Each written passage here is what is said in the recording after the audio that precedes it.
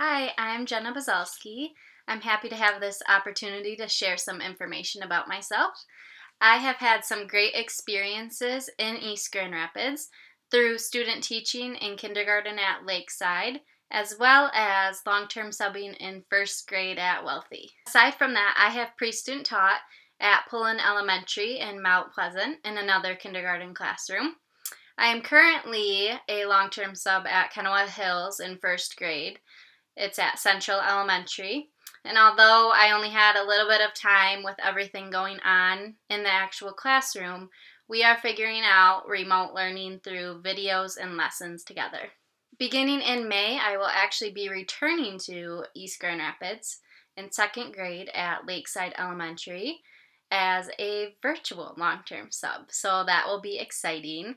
Let's see. Throughout all of these experiences, I have gained knowledge here and there about some different things, including Fontes and Pinnell assessments, Go Math, Lucy Calkins units of study, math expressions, direct reading assessment, Dibbles, and MESA. I have also held conferences, written report cards, attended 504 and IEP meetings, and a lot of professional development. I have many favorite children's books, so I narrowed it down to an old favorite and a new favorite.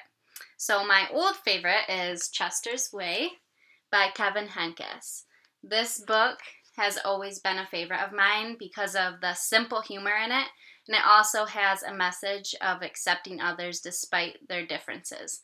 So I just really have always had a place in my heart for this one. Then my newer favorite is Ralph Tells a Story by Abby Hanlon. This book just cracks me up because I just think about all of the students that come to me throughout the day saying all of these awesome stories, and then we get to writing workshop and they say, I have no idea what to write about. So Ralph in this book demonstrates how even a simple thing that happened to you throughout the day can become an awesome writing piece, and I just think it's so accurate in every classroom. So I thought that I would arrive at my student teaching semester with a 100% solid teaching philosophy, but I quickly learned that as my teaching experience grows, so do my thoughts on teaching. Throughout my classroom experiences, I have become even more aware that teaching is not an easy profession, but my excitement towards every aspect of it makes that workload, the extra hours after school, and the emotional investment all feel like a gift to me.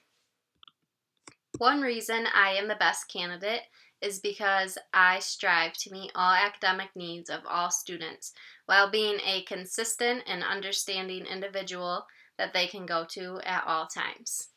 I believe that classroom management is the first step to a positive and successful classroom, followed by engaging learning opportunities. As important as I view the relationship with my students, I also place a high value on a good open line of communication with parents, as well as being a vital, cooperative team player with my grade level and also the entire staff. I am confident that I would bring new ideas, laughter, and fun to the table.